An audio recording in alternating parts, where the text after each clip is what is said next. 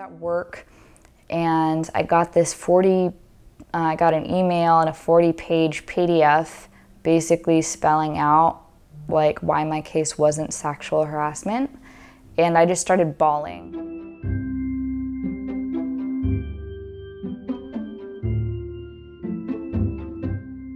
What ruined my case is like the fact that I wasn't harassed enough. It's like if I'd gotten my ass grabbed only 5 more times, like maybe I'd have a case, but it's like I have to get harassed so many times for it to be a sexual harassment case. You can't look at a pattern and realize this person's a predator. Are you serious?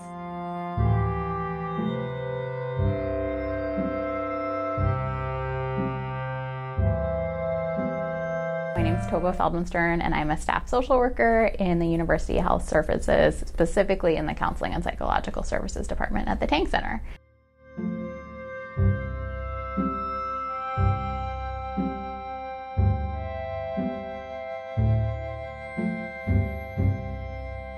Well, they're not good. I think a big one is often problems with depression and like just mood, feeling a lot of like hopelessness and feeling defeated, and day to day maybe feeling tired. Is like not being able to sleep well, sometimes having problems with eating, sometimes going to thoughts of not wanting to be alive, or self-harm.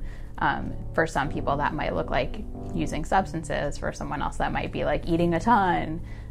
So it really can kind of go in a lot of different directions.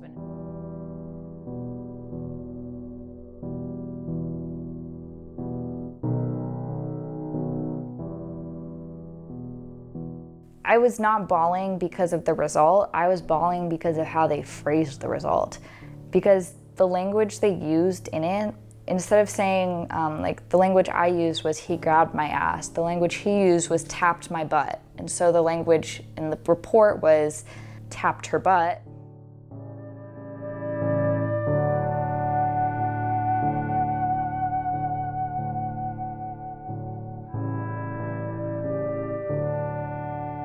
That's why I became really invested in these types of issues, because I'm not traumatized by it, because like I didn't go through trauma, but I did go through the experience of what it's like to know that something's wrong and have someone be like, no, it's not.